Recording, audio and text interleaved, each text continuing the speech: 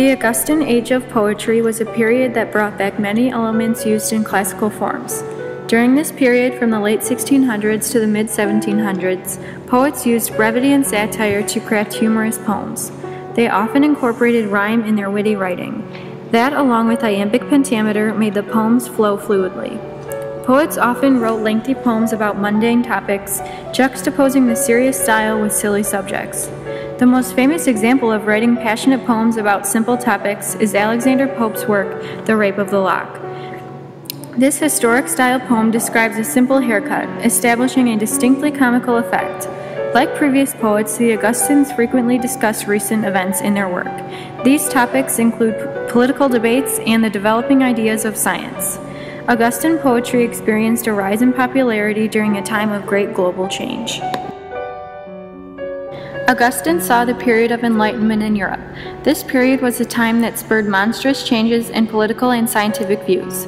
In the early 1600s, Galileo published his ideas about science. His discovery that Earth revolved around the sun sparked controversy around the world, threatening the long-held belief of the Church.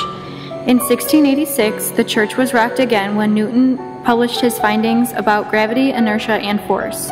Many had previously believed that magic was responsible for gravity, so these ideas shocked society. Also during this time, London was hit hard with the Black Plague that wiped out 70,000 people in just 1 week. Disaster struck again when Japan and England were trapped in massive fires. These incidents ignited ideas of atheism in London that led to a massive sweep for atheists in the city. The world was also in the midst of expansion in the Augustan age. The Puritans founded Charlestown in what would become the United States in 1670. Over the next several decades, the colonies would form in the Americas until the last, Georgia, was founded in 1733. The human population experienced a boom, growing to around 600 million. Advances in science and hygiene led to life expectancy in Europe rising to 36 years. Neoclassic literature is writing from the 1660s to 1798. It draws ideas from the classic styles of the ancient Greeks and Romans. Its main characteristics are an emphasis on knowledge, common sense, properness, and performance in society.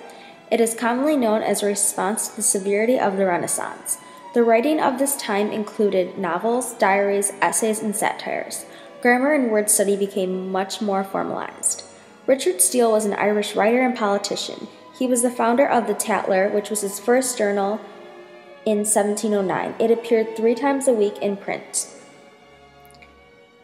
Joseph Addison was an English essayist, poet, playwright, and politician. He and his close friend, Richard Steele, were the founders of the Spectator magazine. Samuel Johnson was an English writer, poet, essayist, moralist, literary critic, and biographer. Jonathan Swift, author of the classic Gulliver's Travel, was a major figure of English literature.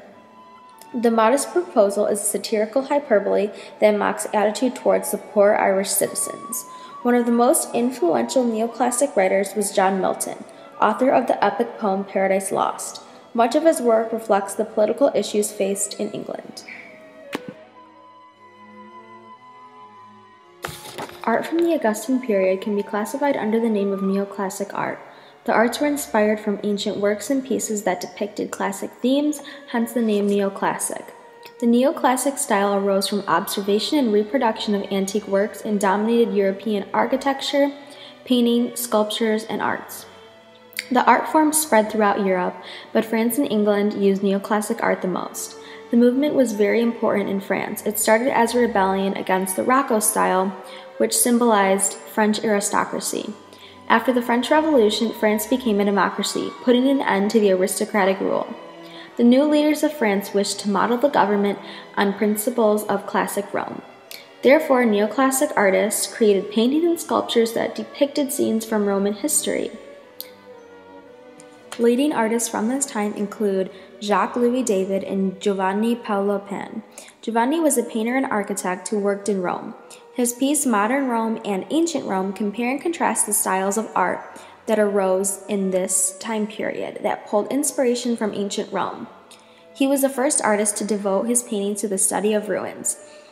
His paintings gained favor with French aristocracy because he created features on ruins, public festivals, and ceremonies. Jacques-Louis David was an influential French painter. He is also considered to be the preeminent painter of this era.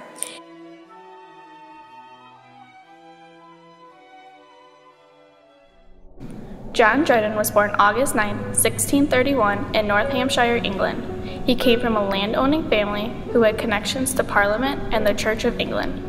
Throughout his life, Dryden was trained in the art of rhetorical argument, which had a strong influence in his writing.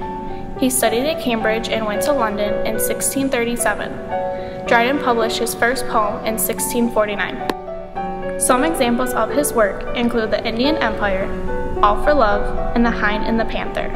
In 1668, Dryden became the first official poet of England, confirmed by the letters from the king.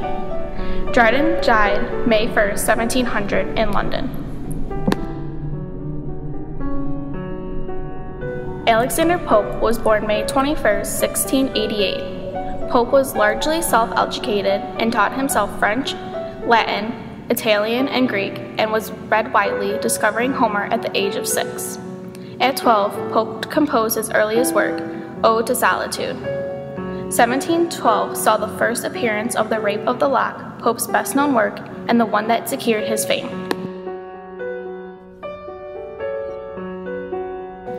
In 1713, Pope began his work on his 6-volume translation of Homer's Iliad, which he worked on for 6 years. Alexander Pope died on May 25, 1744. It wasn't until the 1930s that his reputation was revived. Pope is now considered a dominant poetic voice of his century. Domain. What dire offense from amorous causes springs? What mighty contests rise from trivial things? I sing. This verse to Carol, Muse, is due. This even Belinda may vouchsafe to view. Slight is the subject, but not so the praise, if she inspire, and he approve my lays. Say what strange motive, goddess, could compel a well-bred lord to assault a gentle belle? Oh, say what stranger cause, yet unexplored, could make a gentle belle reject a lord? In tasks so bold can little men engage, and in soft bosoms dwell such mighty rage. Saul through white curtains shot a timorous ray, and oped those eyes that must eclipse the day. Now lap-dogs give themselves the rousing shake, and sleepless lovers just at 12 awake. Thrice rung the bell, the slipper knocked the ground, and the pressed watch returned a silver sound. Like ancient Greek poems, Pope begins his poem by establishing a muse, John. Greek poems usually have divine figures as muses, but Pope chooses the publisher as his muse. This contrast sets up the satire that will dominate throughout the poem. More humor is created when Pope introduces the subject of his poem as amorous causes. Greeks usually include important subjects like war and love in their poems. Pope mocks society in the 1700s by having trivial things serve as his subject. Further irony is demonstrated when majestic subjects like war heroes are juxtaposed with meek human qualities. Irony, satire, and a mocking humor are all key characteristics of Augustan poetry. The second verse goes on to explain that the sun is rising and everyone is starting their day except for Belinda.